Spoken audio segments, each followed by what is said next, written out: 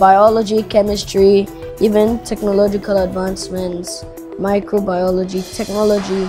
Science is basically my favorite subject. Hello everyone, welcome to another episode of the Early Coding Show. Once again, my name is David Ogunshola and this is the Early Coding Show. Today on the show with me, I have a young man who has been amazing, doing amazing things, learning to code. And I just want us to talk today with him and see what he's doing, how coding is helping him to think differently, and where his ideas are taking him, what he wants to do with coding. So, welcome to the show, Sopiriala. Thank you, Mr. David. So, quickly tell us your name and how old you are. My name is Sopiriala Jaja and I'm 10 years old. You are 10 years old. How old were you when you started coding? I can barely remember, but then I think around like 5, 6. So about 5, 6 years old. So you are 10 and you've been programming for the last 4 years or Yes. so. What was the first programming language you learned? Scratch. Scratch. So tell us, what was your Scratch experience? What were you able to create with Scratch, and what did Scratch help you do? How did Scratch help you think differently? Well, I was at a coding club when I first used Scratch, and then the first thing that they taught us was basically as in the basics of everything, drag and drop blocks, how to make things work and everything. And I got interested in it and started creating games. So I started creating games, making programs, conversations and everything. So soon I became a master at Scratch. Became a master of Scratch. So what's the most amazing thing you've built with Scratch? Well, so far, I'm not really sure because I can't really remember all of What's my one thing you've built projects. that you love so much, that you think was quite challenging, that demanded so much from you? Well, there was this game I made that I think required a rocket to go through a blast of asteroids. But then the asteroids can shoot their own asteroids. I'm not even sure how I did that. There was this time I remember you made a tic-tac-toe game. You did know? Pac-Man Yes, rather. I did. Pac-Man, I also made a tic-tac-toe game. Yeah, okay. It was at the microbit competition. At the microbit competition, yeah. So you used microbit to make a tic-tac-toe. Yes, and then I made a Pac-Man game with Scratch. That's actually the best one so far. The Pac-Man game. It took me a lot of time to make that game. I remember I would stay up all night, up to 10 o'clock, just watching countless videos, trying to make sure that my game goes perfect. And honestly, it didn't go perfect, but I made a very big effort. One major thing that did help me in the presentation is that the supposed cheat codes were actually problems with my code. Come again? The supposed cheat codes I mentioned at the intervention were actually just problems with my code that I had faced. Oh, so you had bugs and you just told them Yes. that those bugs were cheat codes. Exactly. And nobody discovered that. Oh, No. nice. I think I remember. I think I have that video of you talking about the Pac-Man game. Okay, so after Scratch, what was the next thing you moved on to? Well, after Scratch, after that phase, I think that's around the time I came to Brainy Hive and started coding. That's when I found out about this Blockly thing that I figured out was kind of like Scratch, so I got used to it, though it's a little different. So there was some parts that I had trouble with. Okay. So I started doing it on code.org. Okay. And so far, I've actually been going well with Blockly. So you've gone through the code.org courses, course A Yes. to... I actually didn't start at course A. I started at course C. I started at course C, okay. Because you already did Scratch. I started at course C, developed D, E, and finished F. Now you are a master of block programming. Okay, before we go to your next language, how has learning to code made you think differently? Well, learning to code has made, coding is a very strategic process. Okay. Because as I mentioned before, I did have a lot of bugs in my Pac-Man game. And my code was actually very complex. It's bigger than the code that is on the screen right now. It was very big. It took a lot of pages, a lot of things to do. And it was very complex. I could barely wrap my head around it. So it has helped me think more strategically and it has helped me process more quickly. Because in order to code, you must not always it's not only just the strategy, you need a little speed. Like for instance, there I was on a deadline, and if I wasn't able to finish the deadline before the time, it wouldn't work. Even if you're normally just coding, it's okay to take a little time, but I would say some speed is just a little bit. Okay. Now what's the new language you're learning? Python. How long have you been learning Python? A year or 2 years, I'm not sure. Okay. As in like a year, basically a year. So have you created anything with Python? Yes, what is on the screen in front of us right now was created with Python. Okay. On Ozaria. I've also created some other things on the main origin of Ozaria, because Ozaria is just an extension. Okay. I created something on Code Combat. Okay. Which Ozaria is an extension of. Okay. So Code Combat on Ozaria, basically where I've been doing my Python. And then I was originally going to make my Pac-Man game in Python. Oh. But then I ran into some problems with downloading a Python site that would actually work. Plus the Python site that I already had that we used in school was for some reason not working. So I had to use Scratch instead. Okay, now we've talked about programming, seeing what you've done and all of those. Let's talk about you as a person. What drives you? What do you love doing? Well, one major habit I have is exploring, figuring out new things, which is one reason my favorite subject is science. Science is your favorite subject? Yes, all types of science. Biology, chemistry, even technological advancements, microbiology, technology. Science is basically my favorite subject. Okay, so what part of science is currently fascinating you? What's new for you? What's currently bursting your head in science? Either biology concerning anatomy or zoology. Zoology. So, how have you brought your current skills, programming, problem solving, and your passion for science? How is it making you think? What new things are you thinking about? What new problems are you thinking about?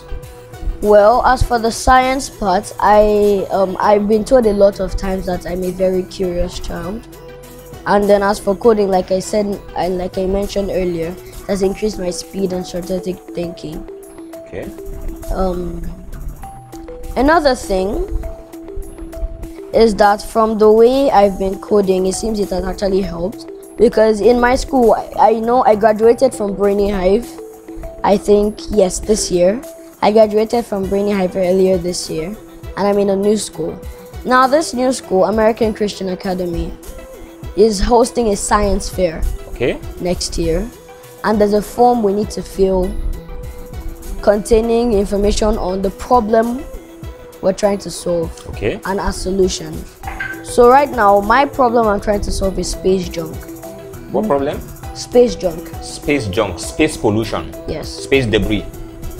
Now that's new to a lot of people. Can you tell us about space junk? What's space junk and how did it become a problem? One very easy way to explain space junk is basically when a rocket goes into the sky and crashes or just stops working, it just lays there. There's practically no way to bring it back down to Earth without just some casualties. So it just stays there. And over time, as humans have been advancing, we all know about Elon Musk and his plan to go colonize Mars and everything. So countless rockets and everything have been sent up into space since the early 90s, if I can remember, and it has been piling up all around the Earth's orbit. I remember a day I actually watched a documentary of how sometimes some debris would get out of orbit and into the atmosphere and then crash on Earth. So debris come back into the Earth's atmosphere? Yes. And you are thinking of solving this problem? Yes. Okay, I know that this is a problem, or it's a futuristic problem. It's a problem of the future that people are thinking about, and not many people anyway. So few people even know that this problem exists. But now we know that this is a problem, it's a futuristic problem. What solutions are you thinking about? I think I'm more interested in solutions here. Well, my first and foremost solution, at first when I first thought of it, was maybe a rocket could be sent into space to like lure them in with a net or a magnet. But then I figured out, what if that rocket gets crashed too? That would just create more space junk. More space junk, yeah. So my idea right now is that maybe we have a giant hook from Earth. Okay. That hook is launched into space, and then the hook has magnetic power in it, as in a giant magnet. So the closest thing there is instantly attracted to the hook. Then the hook is brought back down, and those pieces themselves can be used to make further rockets.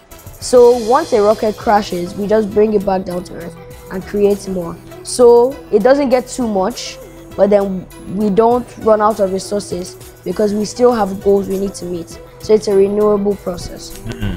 Well, I see this problem is one of those problems we call wicked problems in science. Wicked problems are those problems you try to solve and you discover more problems and more problems. Because I think data has it that there are this debris in space are in millions, over 120 million of them. And you know the problem? They are orbiting the space really fast. You need to check the speed of orbiting.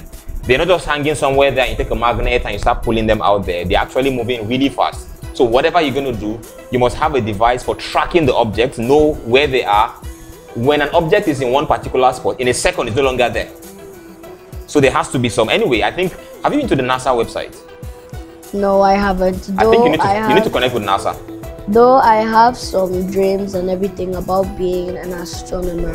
You're thinking of being an astronomer? Yes, I'm still like dribbling different sides of science. You are still not sure somewhere. Yes. Anyway, you're just 10, so you have a lot of time to dribble and think about that. But I think NASA has a lot of research on space junk. They have some, I think they are tracking some of the larger objects so they know where they are and where they're going to be. And there's been some technological advancements in that. I think the European Space Agency is trying to get in one of their abandoned rockets and all of those things. So, but I'm curious, what did you think about this problem? That's not the problem that 10-year-olds think about. Well, I remember the day you had a conference talk. I think it was during Science Week. I had a conference talk with, is it 4th and 5th? About light pollution. And as I was thinking about light pollution, it led me to space, and space led me to space debris. So I searched it up and found that, and there's this map that I found, and inside on the map is the Earth, and then you can see little orange dots all over the place. All those dots are space debris orbiting the Earth. I was amazed to find out that there are actually that many. So I figured out that, okay, maybe this could be my science project. Just a mini thing for demonstration. I would love to see that project. I would love to track your project. I would love to know. And I'm sure that probably somebody else is interested to know how Sopiriala's science project goes. And I will definitely be giving you updates. I remember talking about light pollution at the science fair where he was in grade school. And the young man went on to find more problems and discovered space pollution. And now he's thinking of solving space pollution. By the way, I think NASA might need your kind of a brain sometime in the near future. So we should put an application for you to NASA to do an internship. So by the way, NASA, if anybody NASA is seeing this is an open application. We want an internship for a 10-year-old at NASA. Just tell us what we need to do and we're going to bring this boy to NASA. We need this kind of brains at NASA. By the way, Sopiriala, it's good to see what you're doing. It's good to see the kind of problems you're trying to solve. And I'm sure you're going to be back on the show. We're going to talk about this at some other time. Just before we end the show, I wanted to just talk to another 10-year-old out there who is thinking, I want to think like Sopiriala. I want to be able to do the kind of things he's doing. What should they do? What kind of mindset should they have? What should they start learning? And just talk to other 10-year-olds out there. Well, I learned at a very early age that you need to be a curious child if you want to do all of this. You need to learn how to try to explore a little bit. Not too much, because trust me, I've had a lot of experiences where I did too much. I remember the day I put toothpaste and water and tried to drink it thinking my whole stomach will go clean. Not too much, not too little, but just have a little curiosity. Be smart with your curiosity. Another thing is be determined. I can remember how many times I've been shut down, not by other people, but then by my creations when they just fail. So two things I would like to take for all the other children out there. One, be curious, not too much, not too little, and be very determined, because look, a lot of people who were children at one time have reached their goal. Michael Jackson, when he was a child, he was already doing performances. So one thing that all the children out there should take is be curious and be determined. Thank you. All right, so thank you so much for joining us on today's episode of this show. I'm going to be bringing Sopiriala to you again, and I'm going to be tracking what he's doing. We're excited at the things he's creating, and we want to create more Sopirialas out there so that we can have young people who are not just consumers of technology, but contributing to global technology. Once again, this is the Early Coding Show. Thank you for watching. My name is David Ogunshola. Have a nice day.